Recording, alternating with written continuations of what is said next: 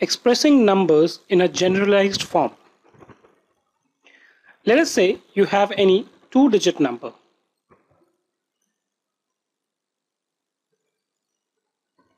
Okay, any number that you want. Let's say 45. Now we know that in 45, 5 is at ones place, right? And 4 is at tens place, right? Now any two-digit number can also be written as whatever you have. Let's say the number at the tens digit is t, okay, and the number at units digit is u. Okay, let's say the value of the units place is u and that of t is t. So the 10 digits number can always be written as 10 into t. So in this example we have t is equal to 4, okay, plus 1 into u.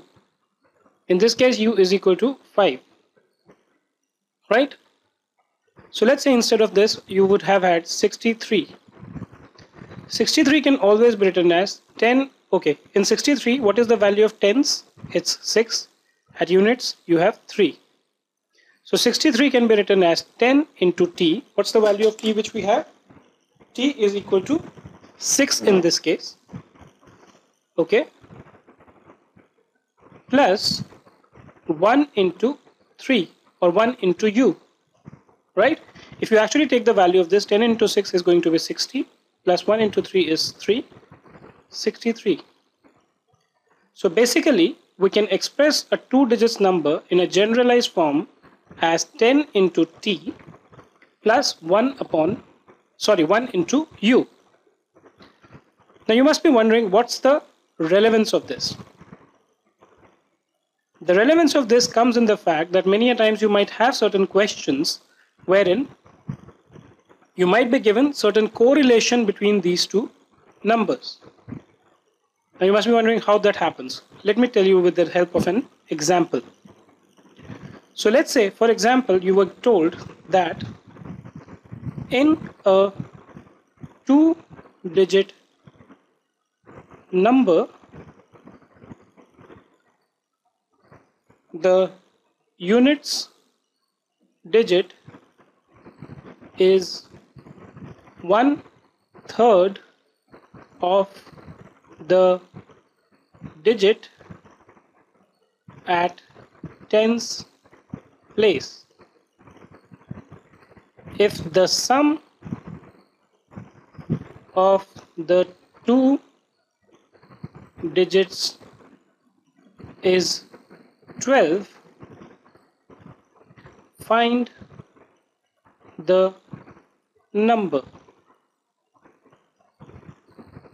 Okay, now this is where basically this law or this generalization helps. So let us look at the solution. So there's a two-digit number. So let's say this two-digit number is x and y, okay, where y is representing the units digit and x is representing the tens digit. So t is equal to x and u is equal to y. People use different terminologies everywhere. I'm using tens and u, t and u because this represents tens and this represents units. Okay, the units digit is 1/3 of the digit at 10 place. So we are given that y, which is the units digit, is 1/3 of the digit at tens place. Tens place we have x,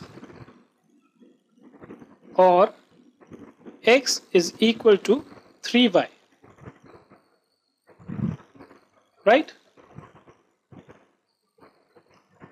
If the sum of the two digits is 12, so we are given that x plus y, the sum of these digits is 12, right?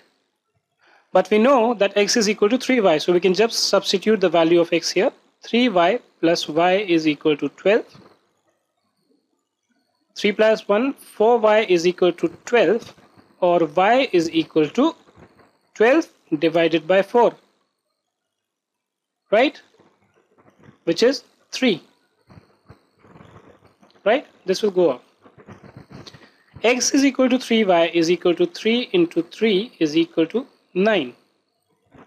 The value of the number we took as xy, so x is equal to 9, y is equal to 3.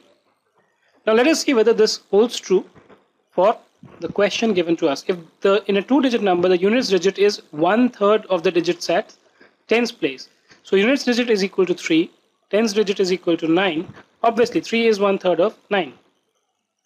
If the sum of the two digits is 12, 9 plus 3 is what? 12. So that also holds true.